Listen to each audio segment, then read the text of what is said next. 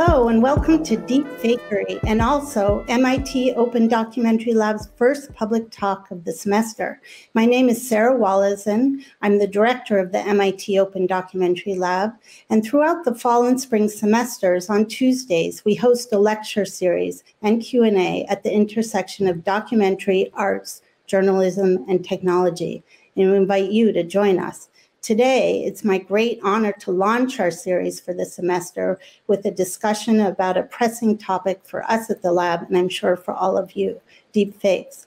This is a special presentation between the co-creation studio here at the lab and the human rights group, Witness. It's part of our joint ongoing series called Deepfakery, Satire, Human Rights, and Journalism in a Time of Infodemics. We'll be here for a total of 90 minutes today in a deep dive with filmmaker David France in conversation with Kat Cizek for about 50 minutes, followed by questions from the Open Documentary Lab and Witness, and then we'll open it up to you for questions. Enjoy, and without further ado, I'd like to introduce you to two of the curators of the Deepfakery series, Corin Fife of Witness and Kat Cizek of the Co-Creation Studio. Thank you. Great, thanks, Sarah. So this is the third episode of the Deepfakery series, and as Sarah mentioned, it's co-presented by Witness, a human rights organization that helps people use video and technology to secure social justice. A major focus for us recently has been how to better prepare for deepfakes. You can learn more about that work at a link that will show on screen. But we've also had a long-standing interest in how to protect vulnerable activists and eyewitnesses who appear on video. So this episode of the series really connects with that part of our mission. For those who are not already familiar with deepfakes, we're talking about new ways to use artificial intelligence to manipulate video and make it look like someone said or did something that they never did through editing audio, swapping faces, simulating voices, and otherwise manipulating scenes. But deepfakes can be used for good, as we'll see. This episode is called Using AI-Generated Face Doubles in Documentary. Welcome to Chechnya. And my colleague Kat will be in conversation with the director of this powerful new film. Thanks, Corin. 2.5 years ago, a Reddit user unleashed images of Nicolas Cage's face, deepfaked onto the bodies of famous characters in Hollywood films. When some viewers saw this, they laughed.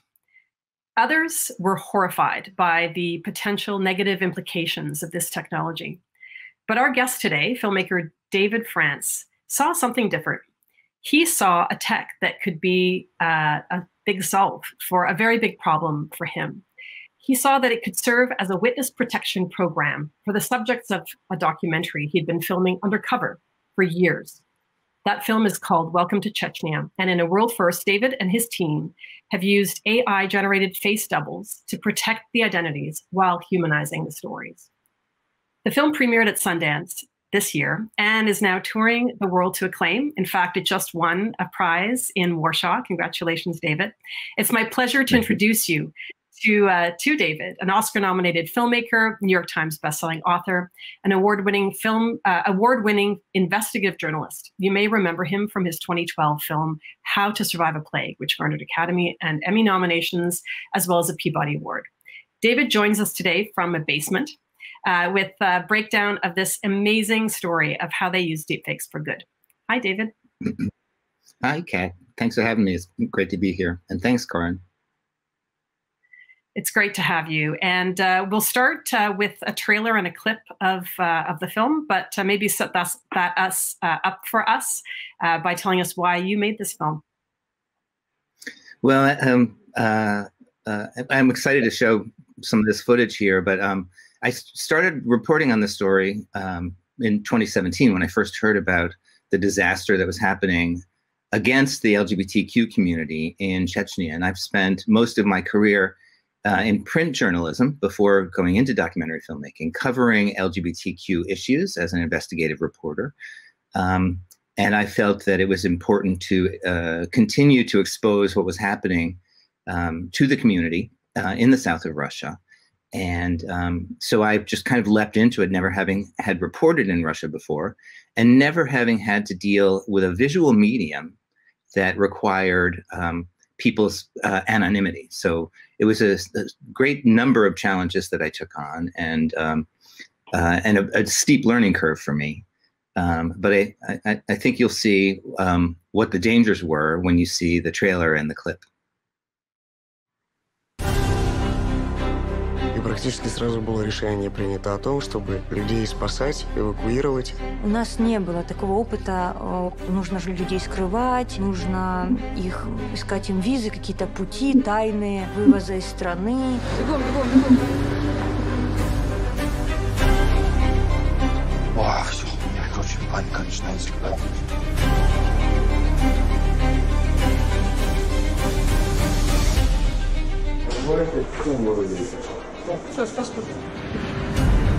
Они будут искать. Я это прекрасно все знаю.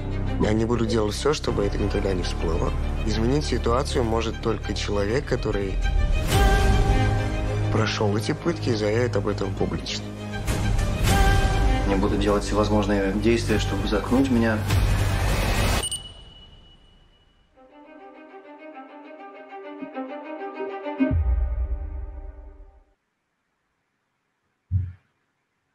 Когда это все начало происходить, потому что мы все понимали, что это катастрофа, что это вопрос о спасении не 2-3 людей, а сотен людей. Нужно было людей скрывать, потому что на них велась охота.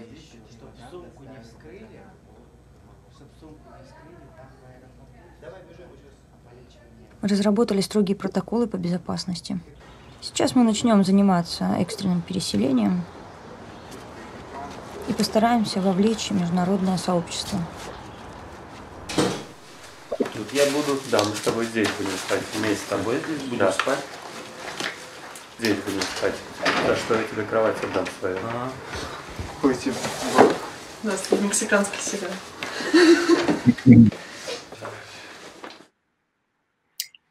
That was a scene from Welcome to Chechnya, and I'm here with the film's director, David France.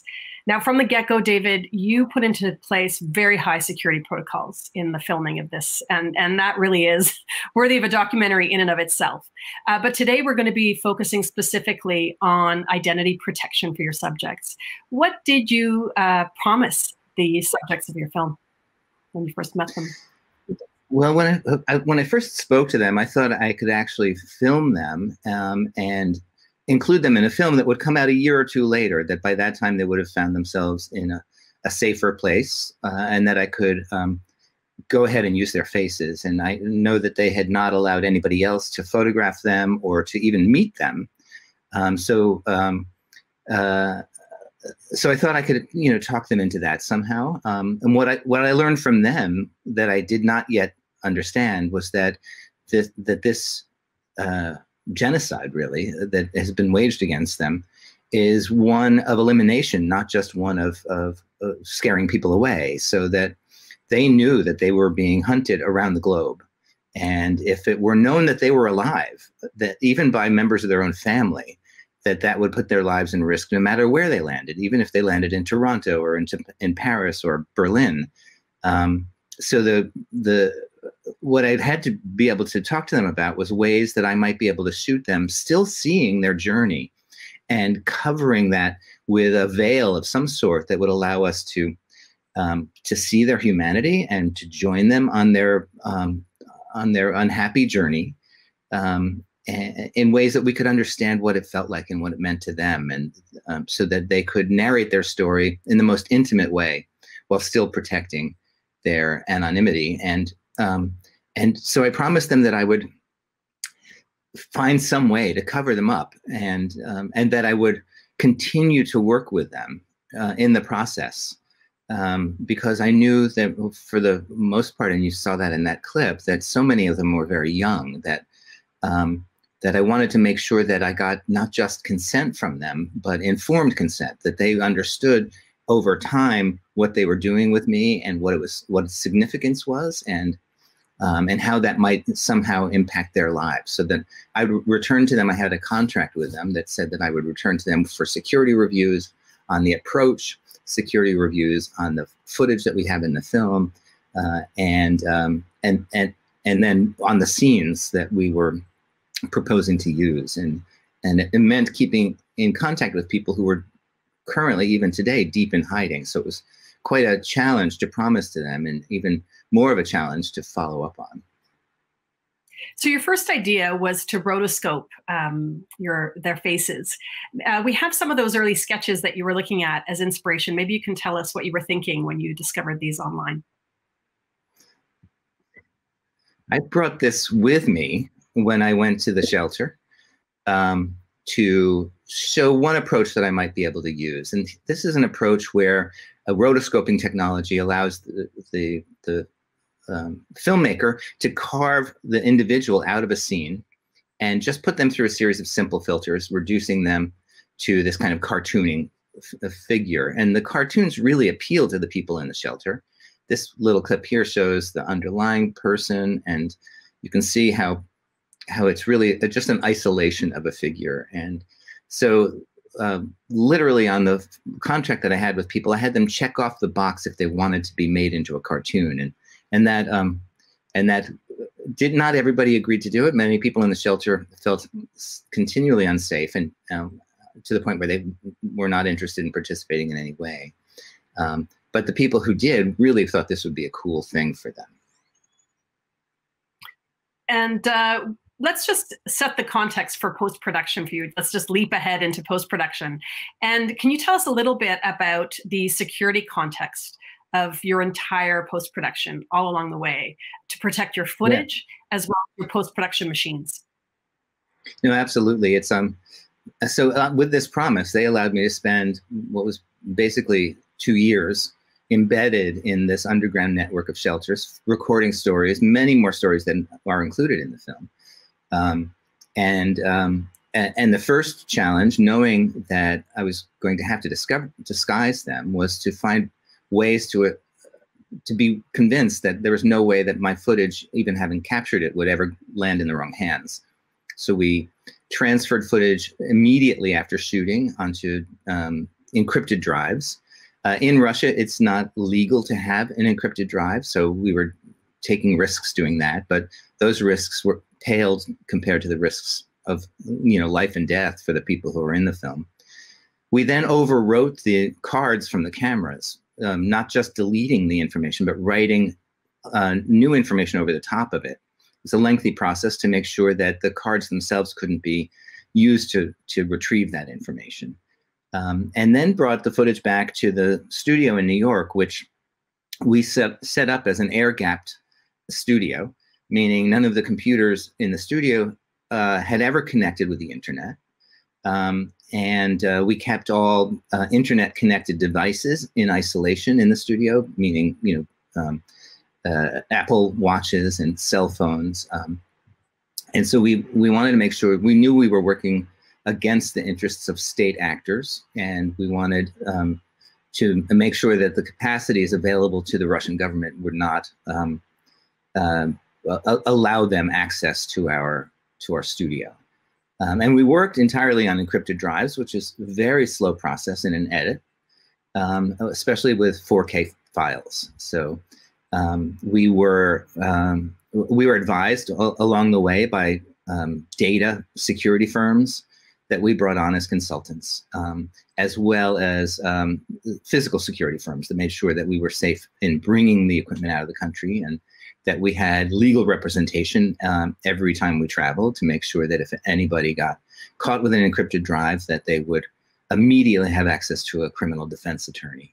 So with that all in place, we come back to the lab and realize we can't send the footage out to rotoscoping farms in India, which would be the typical approach. So we had to bring people in and make sure that we understood their backgrounds and felt comfortable that they would join us on this secret mission. And we created a rotoscoping studio right inside our studio in New York. What a massive undertaking. Let's roll a clip of some of those early tests while you explain to us, David, what we're seeing. So this is a kind of a traditional rotoscope where just the head is taken. It's rudimentary and was fascinating to us. We were worried that it didn't do anything to disguise the character at all. it just made them look like little less than human, which was working against us. So we started with some filtering ideas that might distort some of the sizes of some of the facial features. This one we called the triplets of Belleville. It did tend to disguise, but it also tended to dehumanize, as you can see here. And we felt that this was a very important story we were telling, a very emotional story, and we didn't want to step on any of that. The more we filtered, the more we stepped. And we started to think that there might be no way that rotoscoping was going to be useful for us. This is a version where we rotoscope and then gave it to an artist to design over the top. And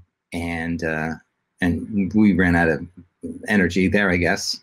But in designing something like that over the top, in interposing an artist's interpretation, I felt that we were doing a disservice to the people whose stories were being shared in the film and who were reclaiming their own narratives, that we were instead giving it to an artist to tell us how they reacted. And I wanted to see if there weren't a way where we could find the truth of what they were going through without recreating it. So we kept pushing, and at one point, in one of our edits, our editor Tyler Walk said that he was very worried that we would never discover this thing. That for all the work that we had put into making this film, that we wouldn't find a way to tell the stories faithfully and genuinely in a way that re-empowered the people who had survived this terrible atrocity, and allowed them to reclaim their narratives and their own humanity. So we kept pushing on. You had a really big problem. How did you find deepfake technology? Well, we found the same Nicolas Cage. There's a data set of Nicolas Cage's face all over the internet. And one of the companies that we had started reaching, as we were reaching further and further afield to try to find a solution, one of the companies just applied that face to the body of that individual who you were watching. His name in the film, his name from the shelter is Grisha. And they applied Cage's face to Grisha. And as you said about the earlier use of his face, it did make us laugh, but it also made us suddenly convinced that this was going to be possible, that we were going to be able to disguise people without subtracting. Yeah. Yeah, keep on telling us about this. This is incredible. So what did you think? Here his face, Nicolas Cage's face, is being animated by Grisha. So his facial movements, his micro expressions, everything is true to the underlying character in the film, to this survivor of torture, and yet he's wearing this mask in such a way that nobody would know who he is. And we got very excited, and then we asked, Hollywood what it would take to do this. And this is a technique that had been used in other aspects. I think of Margot Robbie in I, Tonya. There's that ice skating scene, several ice skating scenes, where her face is glued over the face of the woman who is doing the acrobatic work. And that's really a time-consuming, frame-by-frame application. And we knew that was not going to be possible for us. So at once we thought, yes, this will be possible to show this film. No, it won't be possible for us to do this, to make this possible, to bring this story out. So we were out of one bind and into another bind. But you started working with software developer and VFX specialist Ryan Laney.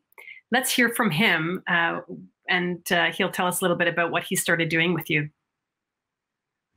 The next step was a volunteer friend of ours sat with us, and we did a proper facial data capture session. We then used that in a high resolution scenario and were able to get something that not only was quality heads above what we had done before, but also a level of expression that we didn't quite expect. In a sense, there's two databases.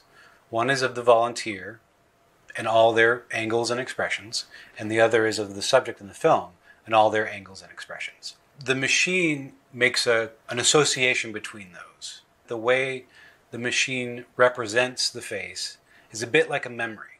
And what it does is it correlates the memory of a face smiling in one person with the memory of a face smiling in the other person. Every eye blink, every smile, every expression, every piece of emotion, every micro expression might be a way to say it, is translated faithfully from one to the other. From one to the other. David, what did you think of Ryan when you met him? Well, I thought he was a madman.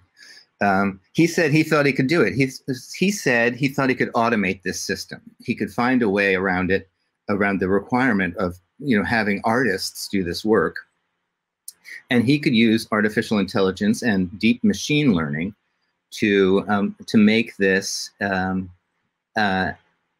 accessible use of technology. And here we had a film that is an hour and 47 minutes long.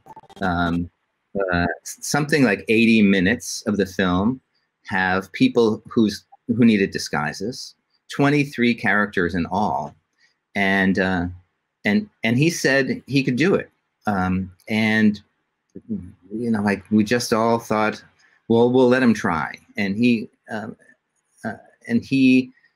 set up we had to do this in secret, so we set up a secret location in Los Angeles with no windows to the outside, where he and his team could work to build this software to allow this to happen. And this was not simple work. I mean, the deep fake stuff that we're accustomed to seeing is almost always just a face talking, sitting in a chair talking, and never moving around, never running for their lives, never operating in suboptimal lighting, being filmed by iPhones and GoPros and hidden cameras, and never turning away from the camera. I mean, that turned out to be one of our biggest complications, where the machine would just throw the face onto a potted plant or onto the door of a building in confusion after the person turned around. So he had a lot he had to work on, and we just set him to it and said, we'll give you 2.5 months to tell us that this is possible. We worked with him on the R&D of it, and he came back and said, let's do it. So we were about to pull the trigger, and then we started having second thoughts. And the second thoughts were about, were these faces going to be relatable in his technology, and or would they risk throwing the viewer into the uncanny valley? We worried that the closer we got to being, a perfectly human look in this disguise, the more we risked alienating the audience. And so once again, we worried that maybe we hadn't found our approach. And then we decided to take it to experts to find out what they had to say about it. So you went to Dr. Talia Wheatley at her social systems lab in Dartmouth, and you decided to do some research with her about how audiences and users would react to these incredible face doubles you had created with Ryan. Can you tell us about that study? Who was in it? What were they testing for?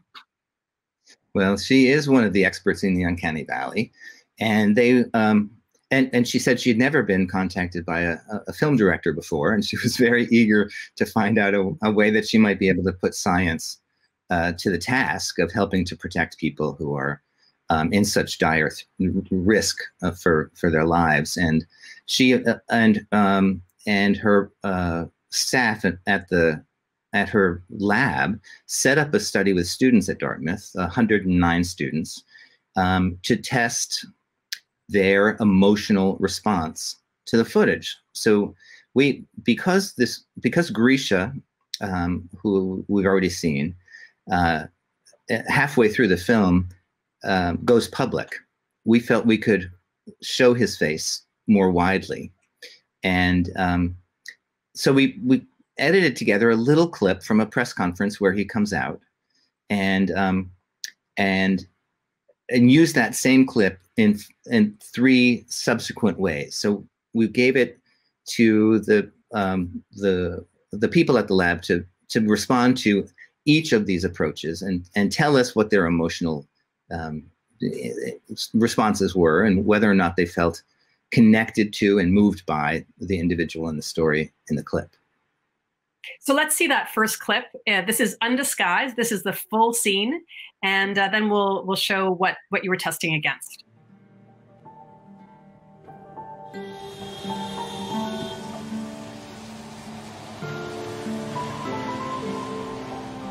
То есть пока нет заявителя, нет нечего расследовать.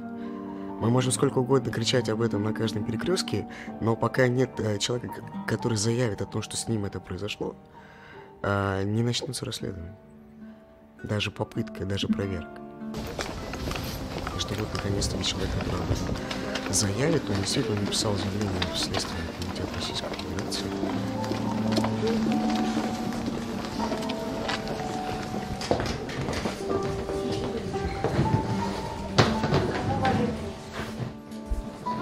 Всем добрый день. Охота на геев весны этого года, когда были незаконно задержаны и подвергнуты пыткам десятки человек, остается нерасследованной.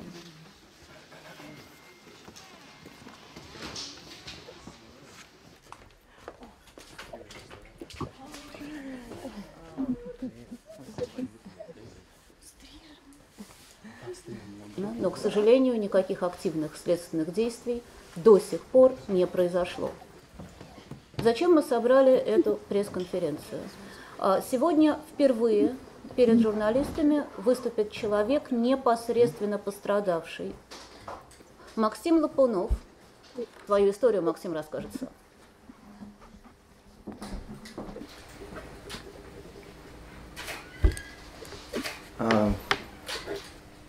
Избивали по голеням, то есть спиной, лицом к стене поставили и избивали по ногам, бедрам, ягодицам, по спине. То есть до момента, когда я начинал падать, они давали отдышаться, заставляли вставать, и это продолжалось несколько этапов.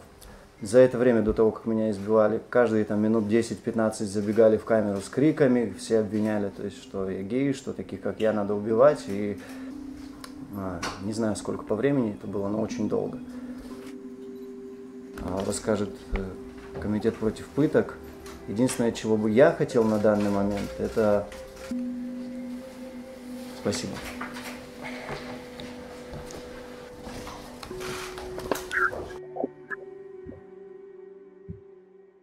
That's Grisha undisguised. And you were testing, David, against 3 other versions of the same clip. Maybe we'll just run those and you can tell us what we're seeing, one of them.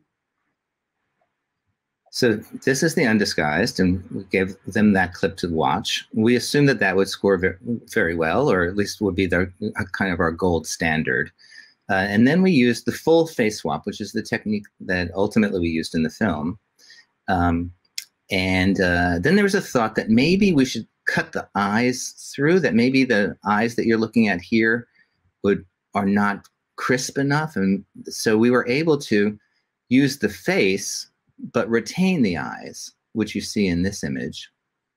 And that had the advantage of getting all the lighting right for the room.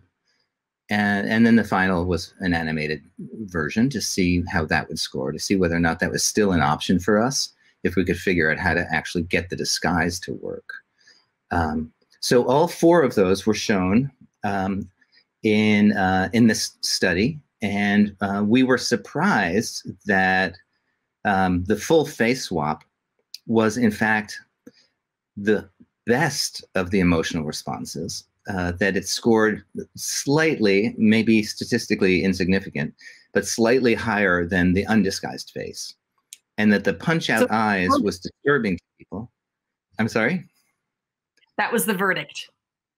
That was the verdict, and I went back to Professor Wheatley and said, why do you think that that the disguised face scored better than the other face. And she thought there might just be a question of attractiveness or handsomeness as measured by the people who were in the study. But they were close enough that we knew we were not risking the uncanny valley in any way by going with the full face swap. That's incredible. And you're publishing a paper with Dr. Wheatley on this as well. Is that correct? We are, yeah. We are. We're talking about this. This is the first time that this has been used in this way. Certainly the first time to protect witnesses and to protect people who are in such peril. So we're writing it up as so that we can understand the science of it and how the science worked. And I think it's in pre-publication now, so the paper can be read in one of the pre-pub sites. That's great. Now, you had settled on a face swap solution. You figured out the technology, you figured out the emotional resonance, but now you needed some faces, and you needed 23 of them. Is that what you said? How did you go about recruiting and casting faces and face doubles for this film? We knew that we were, asking for a lot, and we knew that we couldn't ask actors to do this. The SAG is very concerned with this approach, and we weren't asking people to act. We were asking people just to lend us their face so that we could create an algorithm, a data set that would allow this transfer to take place. So we started going to people who are activists in the social media space around LGBTQ issues, particularly around issues related to international queer solidarity protesting. And we clipped their faces out and sent them to Ryan saying, will this one work for this person? Will this one work for that person? We did a lot of pairing. We were calling it casting. We were trying to find somebody whose face was dissimilar in the extreme from the underlying person, but whose facial features still lined up in one way or another with the people that were being covered. And we did that because we discovered that when people turn sideways, if their nose is longer than the volunteer's nose, it's still there. We get a double nose situation. So we were careful to try to match them up, and Ryan was giving us approvals on them. And so we went to Instagram. We went to demonstrations. We approached total strangers and said, would you be willing to take this on as an act of activism, to lend your face as a kind of a human shield to protect the identities of people in this story? And so many of the people doing Instagram activism are desperate for something that's a little bit more than just posting a picture. This gave people something to do, and we had no shortage of volunteers who, the majority of them already established activists, to come forward and say, yes, I'm happy to do this. So you had these face doubles, these activists who were donating donating their faces, and you had to bring them into the blue screen studio. What came of that process? And we'll hear from Ryan as well about what that looked like. We just had to bring them in and borrow their faces, and we had to do it as economically as possible, and with huge data files. We were ingesting their images in 4K videos from multiple angles, and so each of them spent, for each of the scenes that they were in, gave us an hour and a half in the studio, and it was an undertaking that took 8 days. Wow, 8 days. Let's hear from Ryan and see what that looked like. One of those first two tracks we were working on was to figure out what we needed to, in the film, what we needed to cover as far as environments went. We had strong daylight, we had interior daylight lit, we had interior incandescent nighttime. Basically every lighting scenario you could think of, we had in the film, we had to represent. We rented a stage in New York, in Brooklyn, and did a lighting setup so that we could mimic each one of those scenarios and have the volunteers come in and sit and capture their faces from the angles that we needed for each scene. We knew we had a lot of people to cover, And we were very concerned about timing. In order to get more angles from each person within the smallest amount of time possible, we created a camera array. We used 9 cameras, DSLRs, and we arranged them in a grid so that we could capture 9 times the amount of footage for every moment. This gave us a larger data set. It also hedged us against making sure that we had enough coverage for something that maybe we didn't think about. This gave the machine a lot more material to work with when trying to find matches between frames in the film and this data set of the volunteer. The facial data capture sessions were really about capturing the range of motion that we would need in the film. It wasn't an acting or a pantomiming of what was going on in the film. It was really just a person sitting in a seat and moving around so that we could capture their face from every angle and through the different expressions. We also had them repeat a line, which is called a pangram. This is a sentence that covers all the phonemes of the English language or whatever language that we're working with, so that we get the correct lip shapes when we're reproducing the language in the film later. Vachasha Yuga, Jilba Citros, Da No Falshui. And again, this is all just data for the machine so they can make a good pairing between the volunteer and the subject in the film. Data for the machine. You created a whole new system with Ryan. Can you tell us about the implications of this work together? Well, we have, and we recognized it as it was happening, that we were creating a brand new tool for documentary filmmakers. And that, I'm a relatively new documentary filmmaker and relatively new in the visual space. So I didn't, at the beginning of this process, know what the limitations were in the ways that documentarians had solved this problem in the past. And all of them had been reductive in a way. They had tended to blur or pixelate or somehow eliminate the true kind of human expression of the experiences of the people in the film. And what we have now shown is that it is possible in an affordable way to use this artificial intelligence and machine learning universe in a way to allow documentary filmmakers to tell stories that otherwise would not have been tellable, and to allow people who have suffered and continue to suffer unspeakable suffering to reclaim their voices and reclaim their narratives and invite the world to witness what happened to them and what the cost of that was. And so, we give it to the world. It's and we fully expect that it will be used again, even in the near future. Ryan has already begun working with other documentary filmmakers in their approaches to using this tool.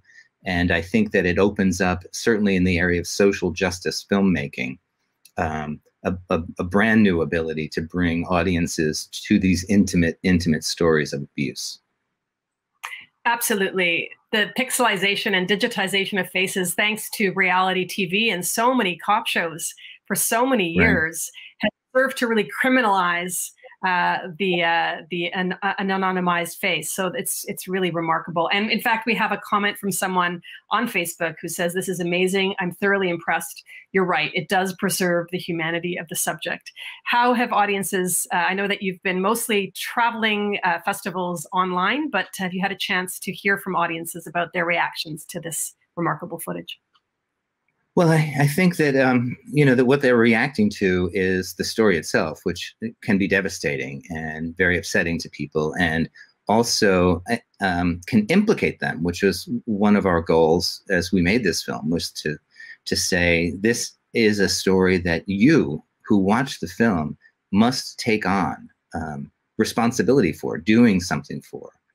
And I think this technique only allows that to happen and doesn't get in the way. One of the things I wanted to make sure of as we were doing this was that the last adjustment that we made to the face double usage was to make it transparent to people who are watching the film to know who was who is wearing one of these face doubles and who isn't. So we actually added a kind of a halo around individuals in the film, so you could see that. So when you're introduced to them, you know that they're hiding, and we wanted to do that because we wanted to be honest and forthright with the people in the film who are watching the film, but also it underscored the dangers in a way that they were living, and it made us recognize in scene after scene that they were taking a risk to tell their stories. So I wanted to be faithful to that as well. And I think that the audiences have found a way to watch the film knowing that that's happening and see through it to get the story that's being told. Incredible layers of visual coding for us to relate to this material in so many levels. And you know, this technology is crudely called deepfakes. What do you think of that term now in the ways that you have employed it in every aspect of your very careful touch with this film? Well, I don't accept that I have been involved in the deepfake world. I think deepfake is the crime, not the technology. And in fact, as we were trying to figure out what to call this initially, I thought we should probably call it something like deep truth, because it allows a truth to be told that would otherwise have been silenced forever. So, you know, I think I think we should look at all technology as having dual moral purpose. This one especially included.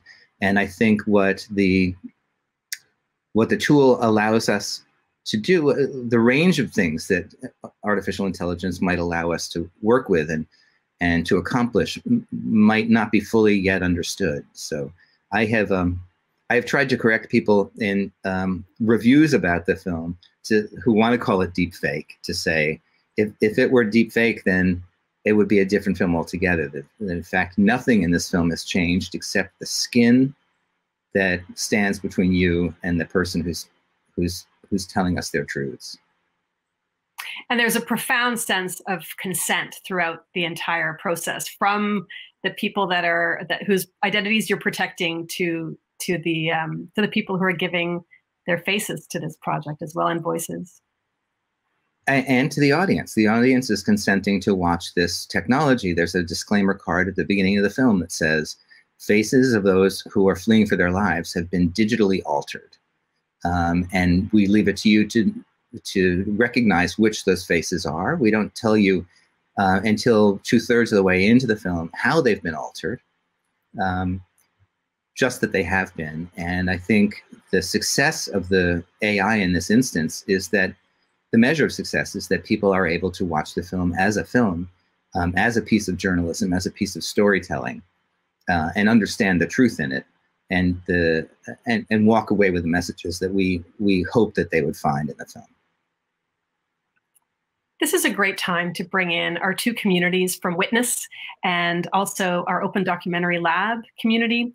I'm going to ask Sarah and Corin to bring in some questions from all our colleagues watching today. Corin, do you want to start with the Witness question? Yeah, absolutely. So, I mean, this one is a Witness question from me as a representative of Witness. David, I found that so fascinating to hear about everything that went on behind the making of that film. And one of the things that you said early on that I made a note of was that you had abandoned the rotoscoping techniques because you felt it didn't quite convey the truth of what was happening. And I wondered, we've talked a little bit about some of the reactions that audience members had to seeing those techniques, the deepfake kind of techniques and things. But when the people who were the subjects of the film saw themselves, I mean, I imagine that would feel almost kind of bittersweet in a way, because on the one hand, there's this story being told, but you're also seeing yourself and what's happening to you, but with someone else's face on it that isn't your own. And I'd be really interested to hear how some of the people featured in the movie reacted to that and what their thoughts on it were. That's such an interesting question. You know, I neglected to say that one of the things that we did to test the disguise is to show the person disguised, a still of that person disguised, to other people who were in the shelter system, and asked them to tell us who that person was, or who that dog was in this instance. And if they couldn't tell us who that person was, we felt like we had something we felt confident we could bring on to the people who were in the film. They were all, in fact, kind of delighted when they first saw what we were doing, and surprised. And then when we reviewed the frames that they were in, the scenes that they were in, we discovered that it's not just their face that is sometimes identifiable. Sometimes we had to change their clothing. So we changed jackets using just traditional VFX work. We eliminated jewelry or changed jewelry. We changed colors of things. We did a lot of clothing changes, and in one case we actually changed the entire head because there was something about the shape of the person's head that was so unique that we were afraid that alone might be a giveaway. And then as the film has come out, I've traveled with some of the people in the film and have watched it with them over and over and over and over, and they talk about how they're able to watch the film, sometimes even forgetting that that's them in the film, which I find really surprising. And one of the people specifically felt like he was a little upstaged by the face that we gave him. And he was happy to have been portrayed as even more handsome than he was. So there's kind of a lot of really personal response to it. But also an understanding, especially for those who have been in an audience with the film before the lockdown, an understanding of how powerful their stories are and how this technique has allowed their stories to have that kind of power. They're able to walk through the lobbies afterwards and not be recognized by anybody and just really experience the kind of emotional journey that their story is now on as it rolls out through the world. Thank you. Sarah, do you have a question from our community at ODL? Yes. First, David, I just wanted to thank you for this incredible work. And, you know, it's so true that it's not about the technology, it's how you use it. And it's so inspiring and important how you're showing how you're using it. And we have a lot of questions from our lab. Take the first one from Joanna Wright. Thank you for sharing this important project. My question is around the practicalities of working with so many speculative FX processes. What did this mean in terms of production time, funding, and in each iteration, did you go back to the contributors to get the responses to their new representations? And did that impact the decisions you made in any way? Thank you, sir. That's a great question. I'll start with the iterations. We only went to the subjects in the film after we had worked with the Dartmouth lab, after we knew that what we were proposing to them would have the power to do what they needed it to do, which we kept calling disguise at the highest standard, which is that even their own mothers wouldn't recognize them. And so it wasn't until that point that we went to them, but certainly we went to them before pulling the trigger on poor Ryan and his people at his studio, because we didn't want them charging down some alley that we weren't going to be able to rescue the film from. And the start to finish, including this lengthy R&D period that we engaged in, the process took about a year and added probably 9 months or 10 months to the post-production schedule. So it did delay us. It was relatively costly. The R&D itself was probably $70,000 or $80,000, which is a lot of money for an independent documentary. But ultimately, what we've created is something that can be used very cheaply, and that's Ryan has the IP on that work. Anybody now knowing that it's possible to create could create the same thing. Hopefully there'll be a proliferation of VFX artists who see the importance of putting VFX, which is usually used so trivially in Hollywood, to such kind of serious-minded use. I'm just going to remind viewers that you can drop your questions into your social channels and we'll pick them up and bring them to David. But I'm going to turn to Corin now for more witness questions. Yeah, thanks. So in discussing this series with Sam Gregory, the Witness Program Director, he was asking about the, well, Witness has done a lot of work on face blurring tools and to what extent they should be incorporated into mainstream social media platforms. So, you know, Facebook and Twitter and YouTube, in fact, has recently come out with an option to blur faces. I wonder where you stand on that, having clearly gone through such a complex, time-intensive, you know, research-intensive process to do this. Do you think that we should see more of these tools being incorporated into more casual apps, into social media platforms, and so on? Or do you think perhaps that it is too difficult to implement with the kind of security level that you're trying to work at? Well, I don't know that I truly understand the security issues on the social media front, but the area that I think that we have pioneered is one that involves an intense amount of challenging on that question of consent. Do people want to be pictured or visible? Do they want their identities known? And to what level will an obscuring of their identity be acceptable to them? And I think that if that's what is being discussed on the social media sites, I would imagine it would be a hard thing to police and get right. But I think it gives people the opportunity, I think, to kind of reclaim their anonymity in some ways, which I think would be of ethical significance. Sarah, back to you. Okay, another question from William Uricchio. First, congratulations. It's powerful and important work. My question is about limits. If maintaining a person's affect and emotional appeal is the goal, what are the ethical limits to improving performances, to making characters more vulnerable or likable?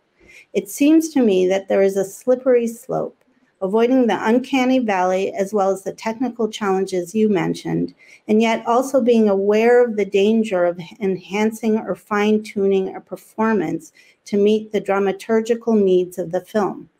What are your thoughts about negotiating this space? That's a very good question. I was insistent that anything that we do in the creation of this film avoid enhancing performance. And that's why I was worried about that use of the kind of artist's rendering over the whited out image of the individual in the frame, that I thought that allowed for, it allowed for an intervention that I didn't think, as a journalist, should be permitted in this environment.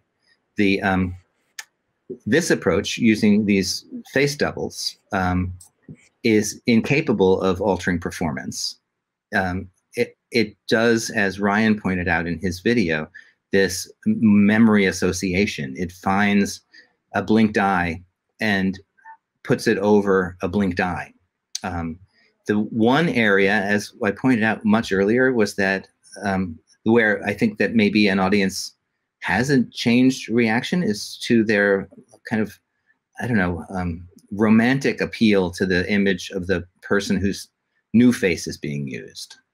And in some way, that alone does change performance. But there was little I could do about that because any face would be different and would trigger a different sort of emotional response. So just because I was using real faces, they would perform in the world the way real faces do and trigger the same kind of emotional response to them. So that's the only area where there's a performance change. We haven't talked at all about voice, and it is possible to use the same AI and machine learning to replace one voice with another. That technology seemed too far away from us to be able to count on for this film. So there are some voices in the film who had accents that needed disguising.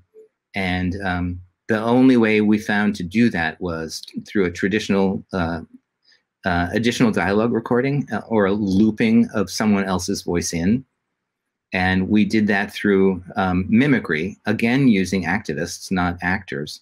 They would listen to a sentence and repeat the sentence, listen to the sentence and repeat the sentence, and trying their best to give exactly the same performance. And we did that to, I think there are 8 or 9 people whose voices, maybe 10 people whose voices have been changed in that way in the film.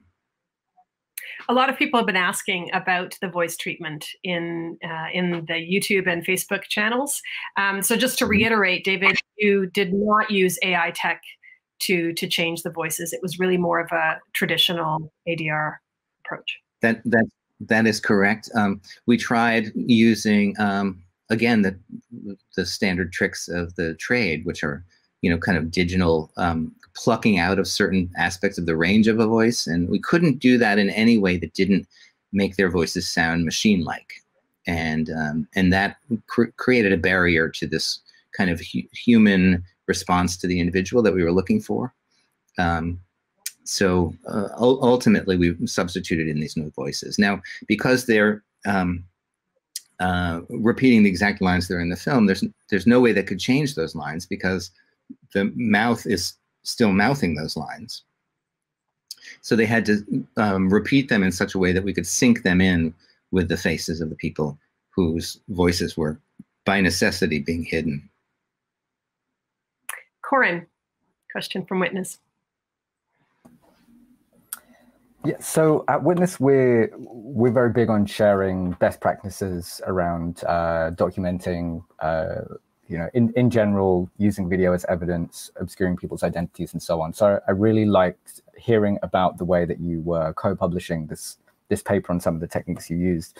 I wondered if you'd done anything else to besides, I suppose, this conversation, to share any of the best practices around what you did. And then moving on from that, do you think this is going to become a much more common technique in documentary film? That's a really great question. We started to work from the very beginning of this project with Doc Society, which is a documentary film funder in the UK, and they have created a safe and secure filming strategy and protocol, proposing that to be a standard for the industry. And they worked with us to create a kind of a real world practicum for their ideas. And we have been feeding back to them all of the information about our approach. And that will be included and incorporated in future editions of their Safe and Secure documentary filmmaking protocols booklet. In fact, Sarah Rafsky, who now works there, did a phenomenal story about your work, about all the security measures that you took, including the filming process and the undercover stories that you put into place. And Sarah published that, I think, in Filmmaker magazine, and she was a graduate student at our lab. So yeah, check that out for sure. Sarah, I have a question. Also, her father was in my first film, How to Survive a Plague. So that's how I met her years ago. And she's in that film too, I should point out, as a 4-year-old or something. Plague, yeah, that's right. Yeah. She is. Long. Sarah. All right, yeah. So there is a same question from 2 people, Amber Lopez and Asia Bandai. Were there any consequences for the activists who lent their faces to the film? That's such a good question. The answer is no. I was going to say obviously is no, because the film came out was premiered in January, and almost immediately was knocked around by the pandemic. So the folks who are in the film, the people who are the activists who have taken on this risk, have not traveled with the film as much as we thought that they would, to discover whether or not there was any feeling of kind of tension or negative feedback. The few festivals that we were able to attend before being sent home, we attended with significant security services in place to make sure that that the people who were attending would be safe. We received some threats, we received some warnings, but nothing ever transpired. And since then, everybody's been in a basement, as I'm in a basement. So we think that maybe that may have preempted some of the negative feedback. There is something that's not an exact match between the original, the donor face, the face double face, and the one you see in the film. It's hybridized in a way by having been stretched over the facial structures of the underlying character, the original character, the survivor of the abuse. So there's something that makes it impossible to know for sure that the face of the activist and that face in the film are exactly the same. And some of them changed even more dramatically than others. One of the things, the other group, another group that you made a very quick reference to in one part of your presentation and discussion was SAG, the Screen Actors Guild, which Witness has had some interaction with on the topic of deepfakes.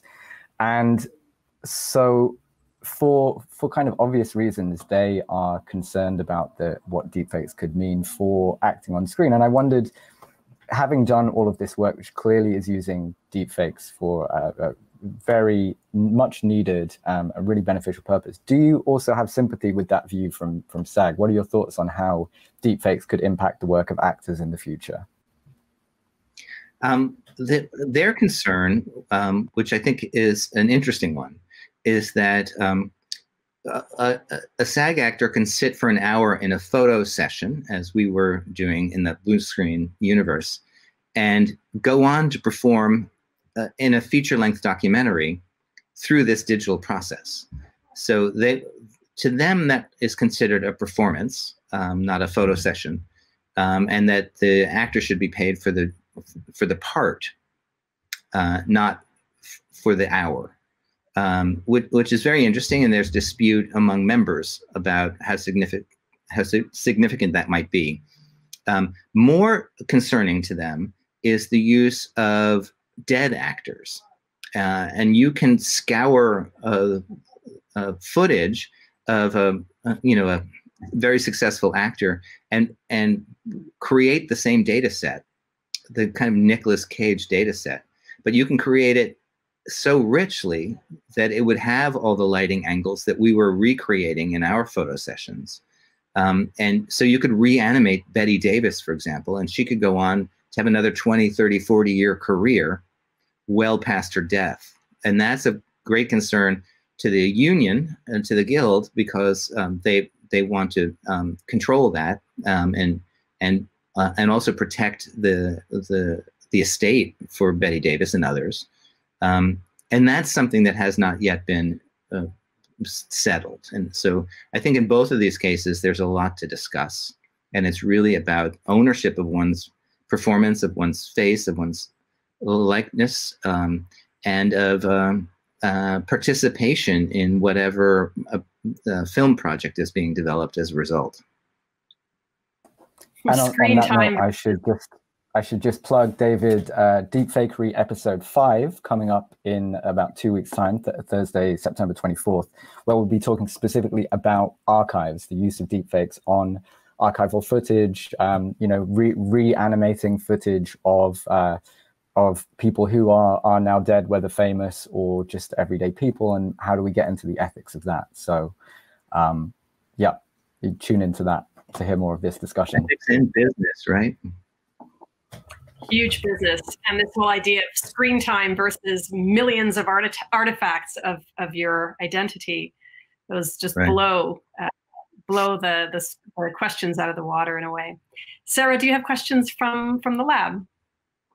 So a question from Anita Rowe. Thank you for identifying this fine line between satire and hate, misinformation versus hidden information.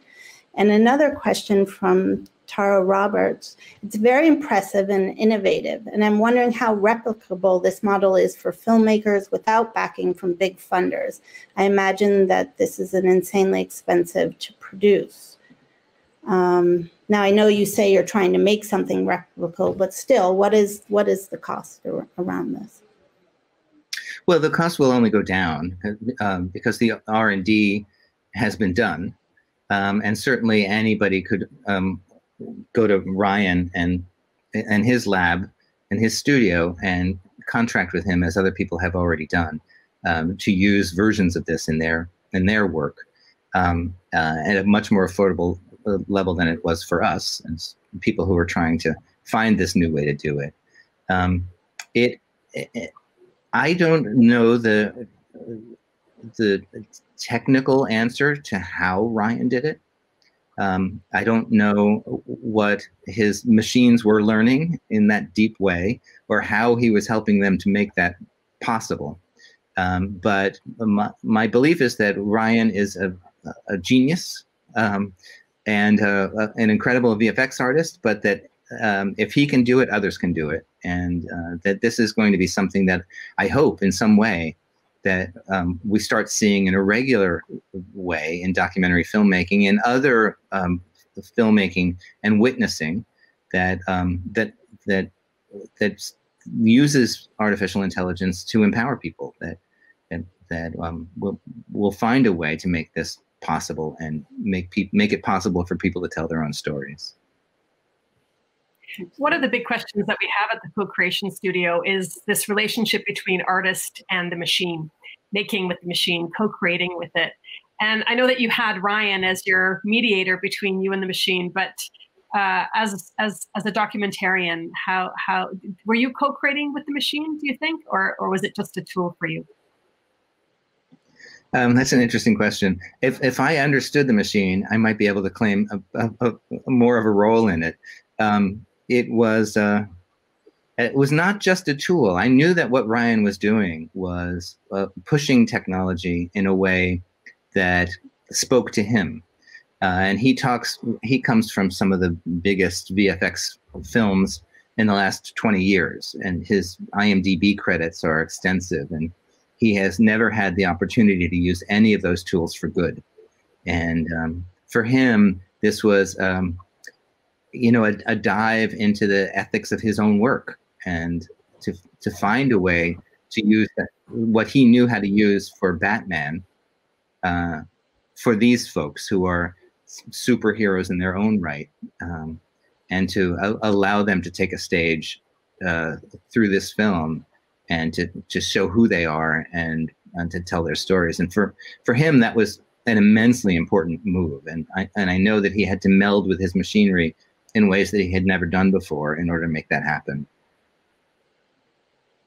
Sarah, more questions from the lab. Okay, sure. From Nadav Asur. Thank you for your ethical leadership and important work. The security practices and covert practices you mentioned seem reminiscent of protocols adopted by intelligence organizations.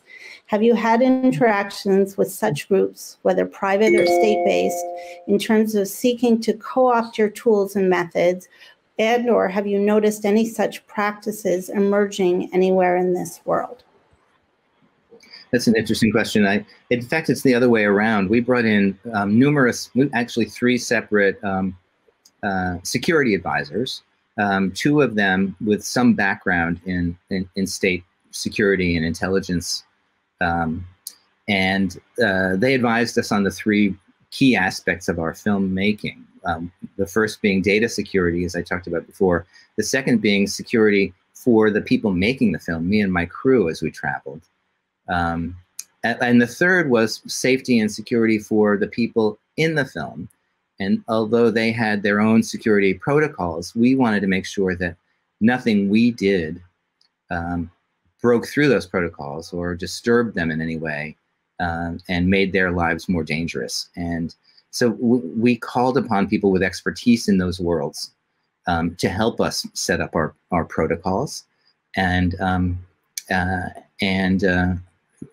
don't think that there's anything that we've given them back, except for this kind of real life experience of the work that we were doing in Chechnya and Russia.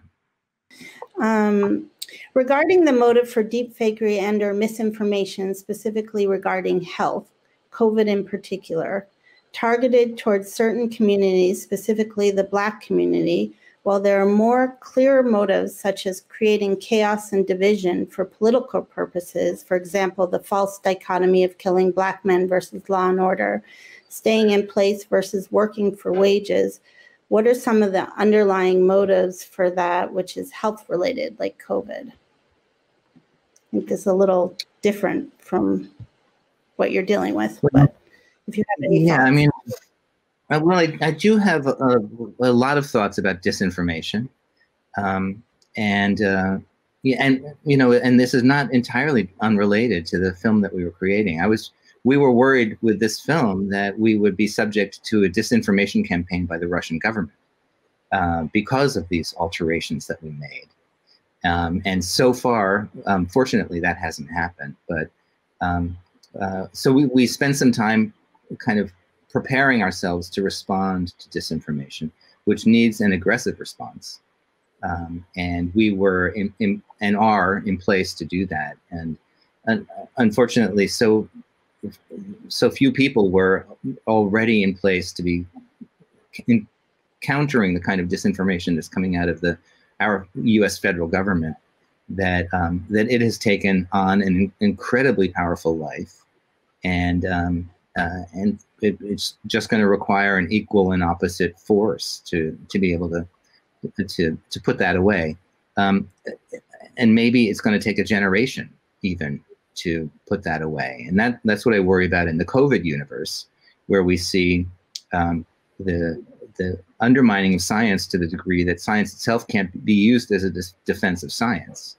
And without the possibility to use truth to argue truth, then, and because truth itself has been eliminated through disinformation, it puts everybody at a disadvantage, and it creates a very unsure path through that.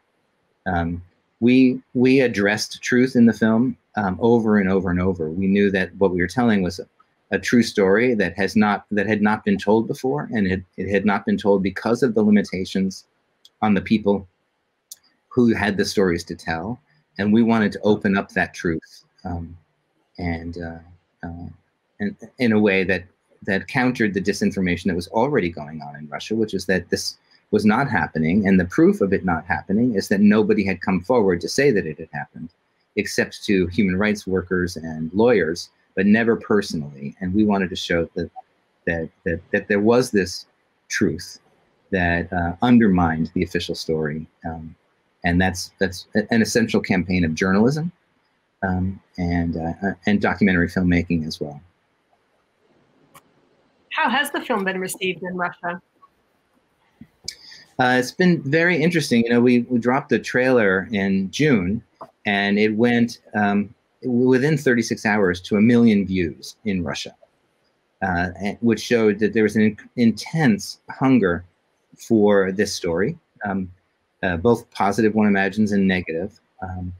And then after the film dropped on June 30th on HBO, it was immediately pirated in Russia and on multiple platforms.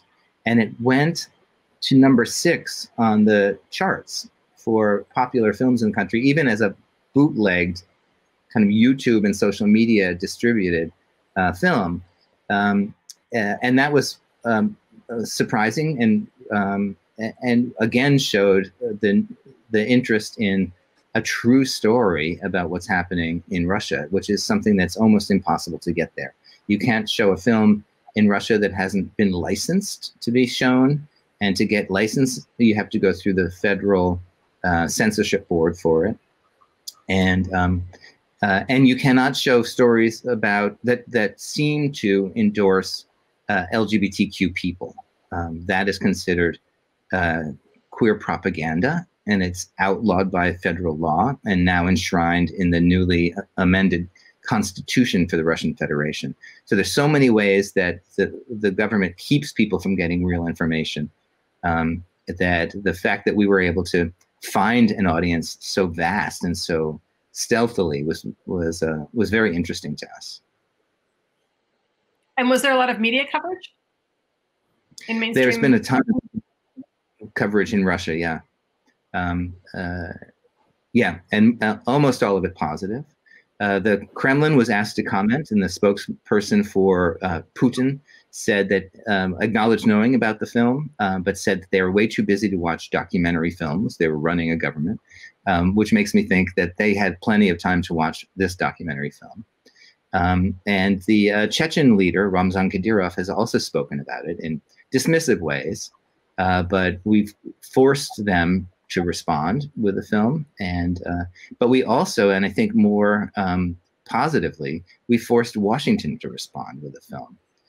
36 hours, 72 hours after we showed the film to Capitol Hill with Congressman Steny Hoyer introducing the film to lawmakers and policymakers, the State Department finally, 3 years after this atrocity began, finally issued sanctions against the Chechen leadership. And that was in August. So the tool, if you will, of these face doubles has allowed this to happen, and has forced people to make public statements about these events in ways that they've evaded and avoided for the last 3 years. And meanwhile, the work on the ground continues. It does. It continues, and made a little bit more difficult by the choice of the activists in Russia to use their real faces and not go in disguise in the film.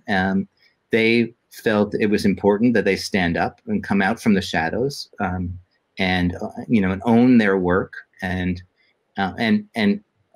invite the world to become familiar with their faces in a way that gives them additional protection for the work that they're still doing inside Russia. It makes it more difficult for people to take arbitrary government action against them. And they invited that. But it also means that they're having to switch people out of certain functions, that David is Steve in the film cannot be David is Steve on the ground anymore, the way he was for so many years, so bravely. But for them, it was a choice of using their own faces as an act of politics and as a way to communicate a story forcefully. There's a question from Asia Bandaigan. Do you think it's possible to reverse engineer the AI deep truth image and strip down the layers to reveal the true identity of the vulnerable subjects? That's a very, very good question, and one that many people have asked us. There are no layers. What we have released is, a digital file, which is, like a print. It's a digital print that no longer bears any of the original character in it. And you could use AI to swap in a new face altogether, but you can't go and delete the work that's been done and find any underlying images. So we were very careful about that, and still to this day, none of those images that we shot have ever moved across the internet in any way, and they remain, what versions of them we have left, they remain deeply encrypted and inaccessible to anybody. That's great. And I would venture also from a technical point of view that something that would make it more difficult to try and reverse engineer it is, in fact, that you've used different actors for each face. So there isn't really a large enough data set to try and make any inferences about how the face is transferred. Whereas if you had been trying to generate faces, again, using artificial intelligence, or you'd been mapping one face onto different people, then it might have been more possible. But this decision to make it a one-to-one pairing of actors and the documentary subjects would kind of ensure the security there. I think it might. And you saw the version that we did using filtration that enlarged noses and eyes and changed and distorted people's features. That might have been reversible, because that's really an over-the-counter software program that does that. Although no one, to my knowledge, has ever tried to reverse it. But one imagines that a facsimile of the underlying character might be retrievable in that way. But when you do an actual face replacement, it's just not. Okay, I'm just reminding viewers to drop their questions if you have any. We still are open for you. And I think, Sarah, you have more from the lab. Yeah, another question from the lab is, how do you ensure your own safety while making this film? That's a good question. I talked a little bit about the safety and security consultants that we brought in. One of the key things that that we did for the crew was to make sure that anytime we entered a dangerous situation, or a situation that could possibly involve danger, that we had created for ourselves a deep and rich cover story for what we were doing that had nothing to do with the work of the activists or the flight of the individuals towards safety. So we were well rehearsed. We, for example, there's a scene in the film where a young woman named Anya is being extracted from a very dangerous situation in Grozny, the capital of Chechnya. And I was there as part of a filming team, filming with my cell phone, but filming in such a way that made it seem that I was a tourist who was selfie obsessed while capturing this footage. And what we were indeed taken into for questioning by the Chechen authorities at one point, not because we were filming, but because when we hit a checkpoint, they were surprised to see that an American was in the region. And we just unfolded this cover story that we had devised, but also rehearsed. And that story was that I was there as a kind of an over-the-top fan of the Egyptian football team that had just recently traveled through Chechnya, and I was following in their footsteps. And I had a burner telephone that I used to create the images of that obsessed football fan, and used those images as kind of my bona fides as I was explaining my mission. And it was absurd enough, but also deeply documented well enough that I was not held long, and that any risk of discovery was really minimized by that. So it was these were some of the security efforts that were suggested to us by both Doc Society and by the people that we brought in as advisors. We have a question from YouTube, from somebody watching on YouTube. How are subjects able to reclaim their narrative and feel empowered while feeling a visual and physical disconnect from their on-screen self? Really appreciate the thought and care used for the participants. That's so interesting. You know, I think that they reclaim their narratives and their humanity just by sitting in front of the camera, and that is, transferred to an audience through the pipeline of this artificial intelligence approach. But their humanity and really difficult narratives, their stories, their histories, are spelled out before this, and I think that's what empowered them. Not so much the experience of watching it with an audience, and I think the majority of the people in the film who we've disguised have not yet seen it. The whole film, they've seen only the sections with them in it. So they don't know, I think, yet what that experience is going to be like, and whether or not that will detach them in some way from their own stories that is fundamental. But I think the act of being able to share their story is the act of freedom in this instance. And a collective story at that too, something much bigger than just one piece of it. Another question from Facebook. What are the biggest lessons for you as a creator of this? The biggest lesson. That's interesting.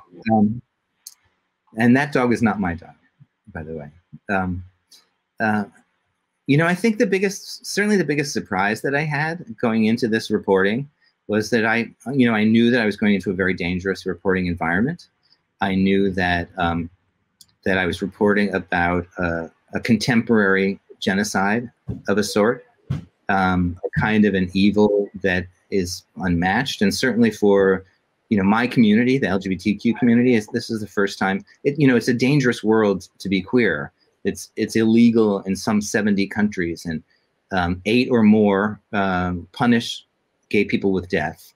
But this is the first time since Hitler that LGBTQ people are being rounded up systematically in a top-down, government-controlled campaign of elimination. And I never thought that I would live long enough to see a return to that sort of horror. And that's what I was girding for as I went in to do the reporting. And I think what I was surprised by almost from the start was that what I was seeing was a kind of a love, this kind of collective and community love that people were mounting for one another, for strangers, that, the motivation for the people like David Esteve and Olga Baranova in the film is remarkable, that they would take such risks for their own lives to help total strangers, and the strength that they show in their motivation was, I don't know, just blew me away. And I realized that it reminded me of some of the narratives that came out of Nazi Germany, of people willing to do the unimaginable, ordinary people. And I think really the lesson that I took away was from them, which is that sometimes some people are called upon to do these extraordinary acts, and they take that on at whatever peril to themselves. Thank you, David, for this incredible film. And thank you so much for bringing us all into being able to act with this film as well, as an active viewer, as part of the process. It's really remarkable. And I think the way that you've used that technology to create those layers for us to engage in multiple ways while feeling the humanity of the story is truly remarkable. Thank you so much. And we want to also thank the Welcome to Chechnya producer, Alice Henty. You can see the film on HBO. And I want to thank Brandon and Claudia for all the amazing production support today. And it's very complicated, but beautiful behind the scenes take on the film. Also, a shout out to our colleagues at Witness. Thank you, Corin, and our sponsors, the Knight Foundation and BuzzFeed and Vimeo. We'll pass it over to Sarah now to tell us more about ODL. Thank you so much, David, for your incredible work. On behalf of all of Open Doc Lab, it's really remarkable. And thank you, Kat and Corin and everyone for this incredible series. And thank you all out there for joining. And we hope you'll join us next week at the same time for the next public talk at Open Doc Lab with Robert Hernandez from USC, who's going to talk to us about how he, together with his students, are using new technologies to disrupt journalism. Thank you. And for the next episode of Deepfakery, we're back on Thursdays, next Thursday, September 17th at noon Eastern Time with episode 4. It's called Boundary Lines, Deepfakes Weaponized Against Journalists and Activists. We'll be joined by Samantha Cole from Vice, who first alerted the world to how deepfakes are being used to attack women and with non-consensual sexual images. Megha Rajagopalan she's an international correspondent at BuzzFeed News. Deepfakes. And she's also a specialist in human rights. We'll also be joined by Nina Schick. It's an all-star panel. She's the author of a new book called Deepfakes, The Coming Infocalypse, moderated by Co-Creation Studio fellow and journalist Asia Bundawi. So as we say goodbye to you, let's take a look at what we'll be talking about next week. Thank you.